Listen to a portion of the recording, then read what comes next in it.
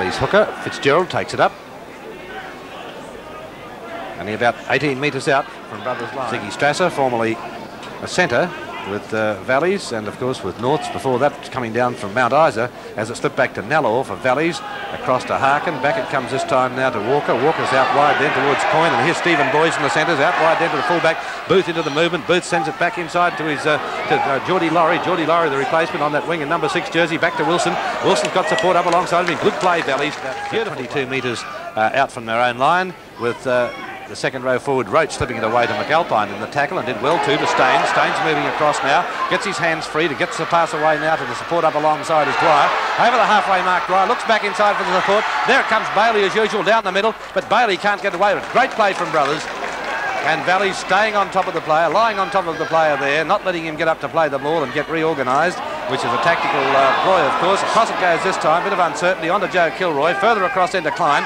Klein's up to the quarter line, makes a break, Klein. He's got a couple of players to beat, gets the ball back inside, beautifully picked up by Grogan, and Grogan goes over to put it down after some great play from Brothers, and they lead by 4 points to them. Kilroy's dummy half, decides to have a run. Gets away from Strasser and company for a moment to Dwyer. Dwyer making some good runs, and there's Grogan on that flank. Look at Grogan flashing down the touchline. He's got the full back to beat. Can Grogan beat him? No. Well tackled by Booth and into touch, 22 metres out. A bit under this concentrated attack as it comes across to Smith, holding it up out wide to McAlpine, further across to Joe Kilroy. And Kilroy decides to have a go for the corner, gets away and dives in the corner. He scored in the corner, Joe Kilroy. Another excellent try, and Brothers lead by 10 solid early, and Brothers were turning the ball back up inside, and the forwards having no trouble handling them at all. But as soon as they get it out wide, they trouble Valleys every time. Look at Staines running now. Lock forward, right down. He's looking for the support back inside. Kilroy's in there. There's Kilroy. Kilroy's racing away. He's got Kiss there. Back it comes again out towards back to Kilroy. And Kilroy's over his second try within about a minute.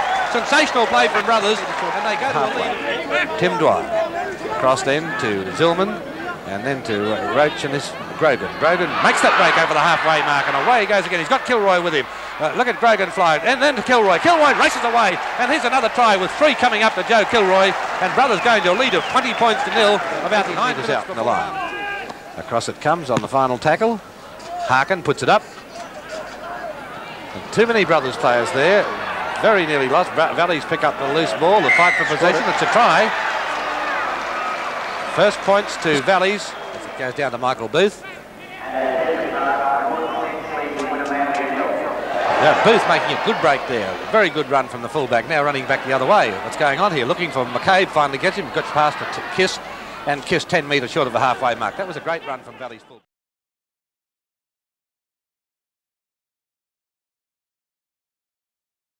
8 metres out from his own line. Comes across to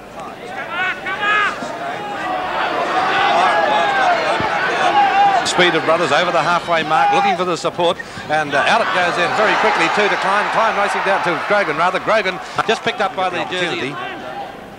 Now Bailey and McGraw takes it up the second row forward, makes a clean break as he got away from McCabe too. What a run from the little second row forward, slipping it away very quickly to Tynan, and the winger up alongside of him. Great just at that moment, 10 metres short of the halfway mark.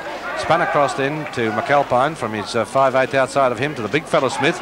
Just knocked off balance for a moment over the halfway mark. Look at this rangy big forward, sending it back into Bailey, backing up as usual. Back to McAlpine. McAlpine's look for the sport. There's Dwyer onto Kilroy. Kilroy's just about through. He scored 3 tries already. On it comes to Smith, and Smith races for the corner. There's another try to Brothers, and Brothers go to a lead of 24 points to 6. Across the top then to Tynan. Tynan gets it away to Kilroy. Kilroy tries to get away, and he does so successfully, Joe, as he comes back in field. Slips the pass away very quickly. There's the support. Racing through goes Smith and puts the ball down. Another try to Brothers. And Brothers go to a lead of 28 points to 6. What Brothers do with Henry Foster, possibly due next week after being out with a knee injury, I think it is, for Foster. Whether or not they'll... points to 6. And there it goes. Flags are up, so Brothers take their tally to 30. Valley 6. That should be 6 tackles to go when the player gets in the road like that. The referee indicated that as back to McCabe. McCabe charging through, trying to get the pass, slips away, does the Coyne, and Coyne racing around to put the ball down between the post, and that's a second try to Valleys. Consolation stuff here for Valleys. Bailey and Zillman. The pass across. It wasn't a very good pass for Staines, but picked up by Valleys. And it's Coyne who's racing away with it. He's got support there with Newman. Newman's putting on plenty of pace, but well picked up by Dwyer and put him to touch on quarter line. See, that was good Johnny play. Tapp as a replacement for Staines is off the field. The lock forward for Brothers, John Tapp, and now here's the pass coming right out wide to Les Kiss. Kiss beats one tackle and another one. He's got the full back to beat. Gets the pass back inside, but Tim Dwyer said thank you very much. The Brothers.